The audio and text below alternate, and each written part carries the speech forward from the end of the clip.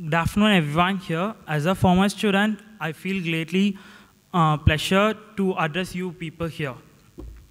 First of all, I wish to thank everyone who made this possible, like my parents, teachers both from Allen and Paavai, and the administration, our director sir, and our center head Premsho sir, and the previous center head Santosh sir, and everyone else.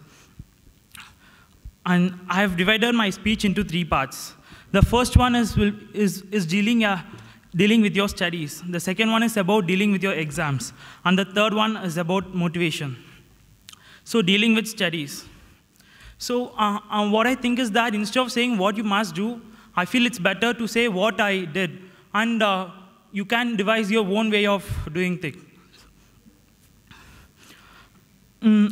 Speaking about the books, I gave more importance to NCERT books and the books provided by Allen Career Institute, and the notes I took during classes, especially in chemistry. And some previous year, books of some previous year questions. And what I feel is that many people read lots of books for every subject. And I personally felt that it just consumes a lot of time without providing much information.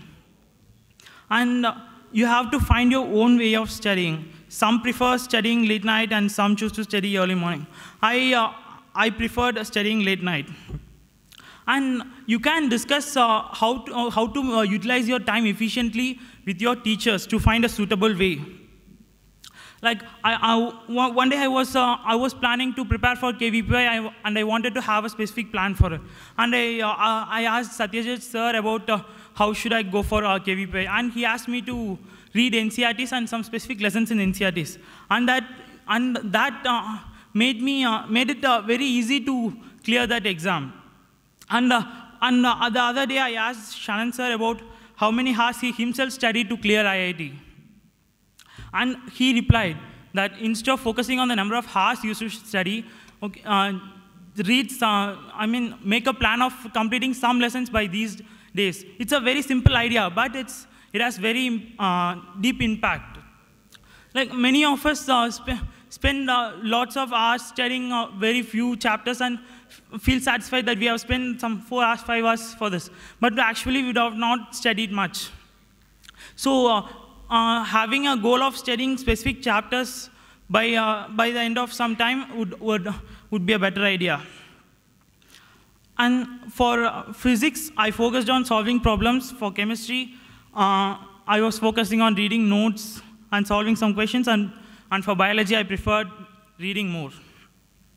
And some other few tips are focus on remembering things on a long run. Actually, as we have to write the exam at the end of 2 years, instead of focusing on remembering them for the next day or for the upcoming test, we should focus on remembering them for a long period of time. And doubts. Always don't hesitate to ask doubts to your teachers. It will really help us to clear our concepts, and it will also lead to some really interesting discussions, which will make you develop a liking towards your subject. And finally, you have to read, and there's no substitute for it. You have got to do it. And second thing, dealing with exams. And as I saw with my classmates, and sometimes I too, when we have an exam by the end of the week or maybe next week, we tend to ignore the classes of the present week and just prepare for the tests, and we don't revise our notes during those weeks, and they just accumulate in the end. Okay, you should remember that we are preparing for the final exam, and we should revise the notes of notes taken every day by that day itself. And during the days before exam, on the day of exam, it is important to remain stress-free. Just trying to cram everything the day before exam won't help us much. And it also doesn't help us in a long run.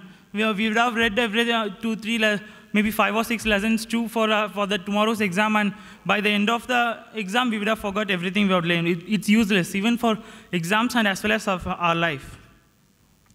And to remain stress-free, our internal tests will help us a lot in that. And the order of attempting subjects is everyone's personal choice. I preferred starting with biochemistry and then finally with physics. And as soon as we see the questions, we should try to analyze the questions fast. And if we find the question difficult, or if the question is from the lessons we are not good at, or some difficult lessons, we should just move on to the next question and try to do them, and at the end if we find time. And coming to the third thing, motivation. Staying motivated during the course is a very important thing. There will be many ups and downs throughout. But don't forget to analyze them. When you go down, think what brought you down, and when you score higher than what you usually do, think about what made you get that high marks. And always speak to your inner self in a positive way. Many people say to we just, we speak to ourselves that we are not good enough to do it. We won't be able to do it. Okay, we messed everything up. If we believe we can't do it, we won't do it. We just motivate yourself. External motivation just lasts for some 2-3 days. We have to develop our inner motivation. We have to start motivating ourselves. And qualifying exams is a secondary thing. Just make sure that when you come out of the exam hall, you don't have any regrets, and you feel that you gave your best, and will be expecting the best. And that's it. I wish you a prosperous, successful, and most importantly, a happy new year ahead. Thank you.